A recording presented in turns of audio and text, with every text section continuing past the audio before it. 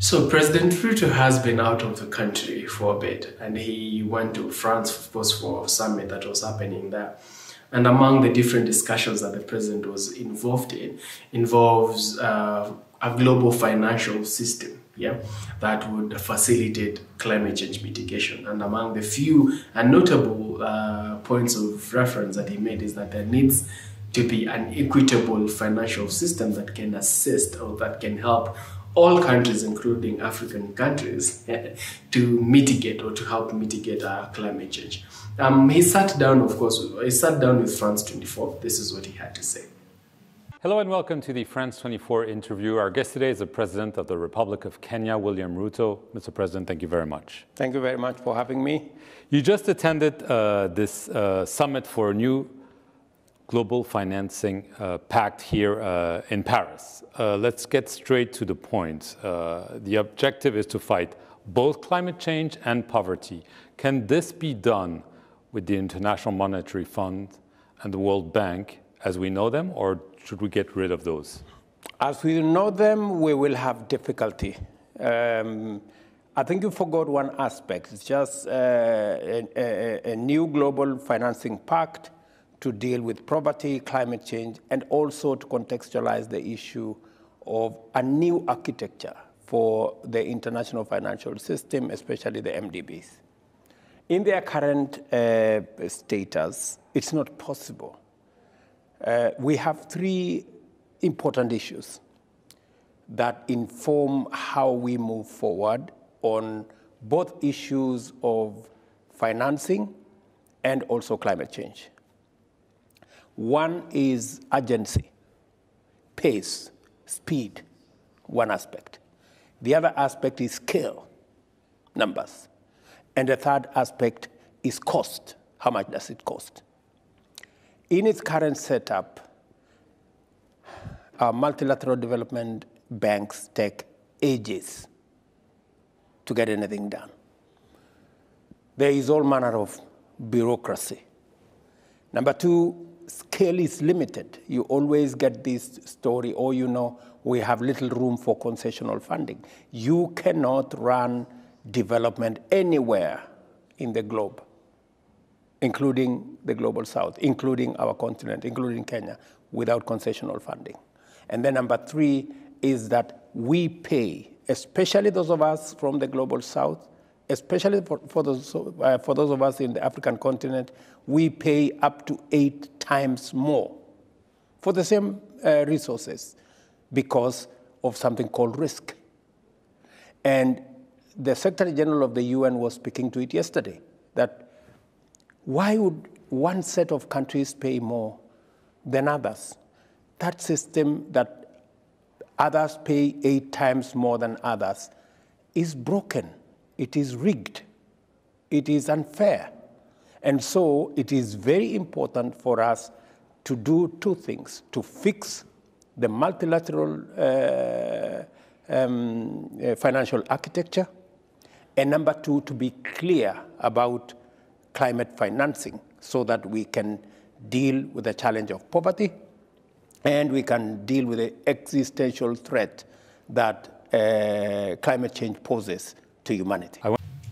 Yes, that was President Ruto sitting down on an interview with France 24, where he got to talk about the aspect of equitable climate change financing. But he not only spoke about climate change financing, of course, the issue of the situation happening in Sudan was also addressed. And this borrows from the fact that he had made an earlier statement when the infighting in South Sudan had started. This is what he said. Kenya implores the leadership of the two parties to ensure full compliance with the resolution of the Intergovernmental Authority on Development Heads of State Summit held last Sunday. This includes an immediate cessation of hostilities, allowing unrestricted humanitarian access, and extending full cooperation to the IGAD Heads of State mission when it visits Khartoum.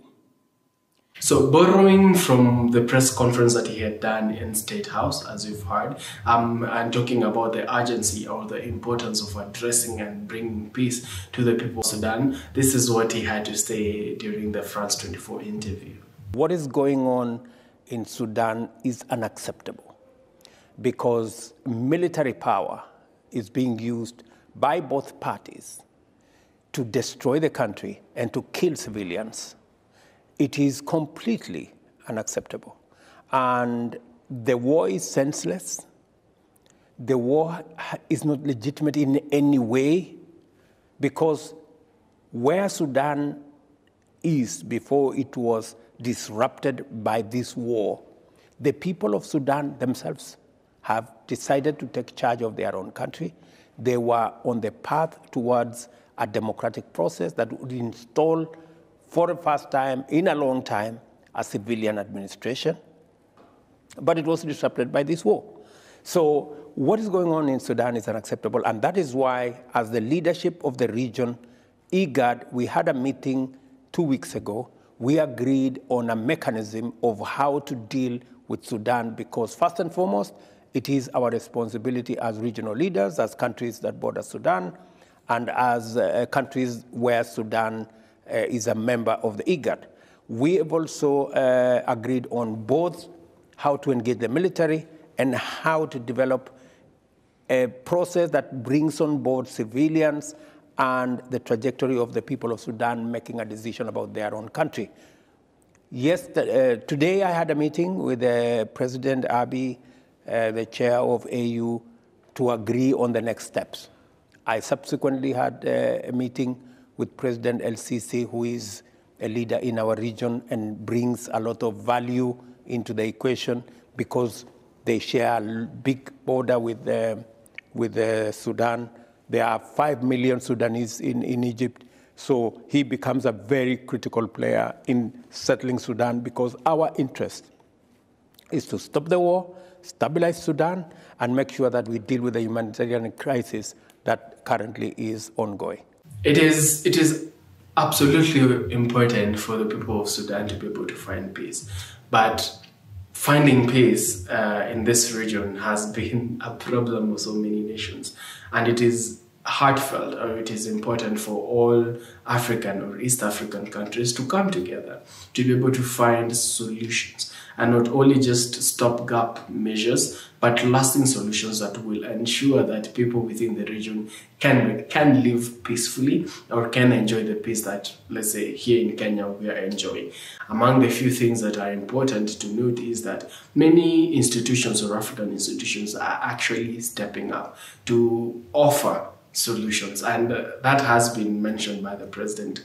Some of the benefits that we get to enjoy as people here is that if there's peace, we can be able to foster business. If there's peace, children can be able to access education. If there's peace, there's access to healthcare, access to housing and all this. And if there isn't, it means that the humanitarian crisis not only grows, but also development gets stalled. And it is not proper for countries like, let's say, Sudan and DRC that have the potential to become big economies in Africa and also in the world to be stalled or to be derailed due to political oppositions or political matters. Some of this, I like to say that political ideologies or political leaders sometimes are the undoing of a nation.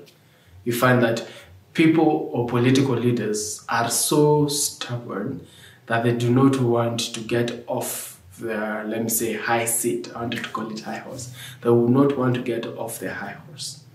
And at the end of the day, their ambition or their pride or their drive brings to the destruction of a nation. And it's absolutely sad because at the end of the day, these are things that can be avoided through dialogue, through discussions, and through being open to finding other than violent means, peaceful means of conflict resolution. So it is, I think I would reiterate and say it is important that for all leaders or for all parties present, that we not only play a key role in ensuring that peace returns to the region, but at the same time, political leaders, the individuals who are driving this, remember that the country is bigger than them.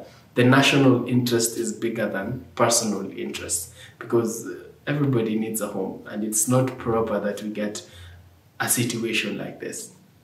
This has been the Unscripted Opinion. Until next time, take care.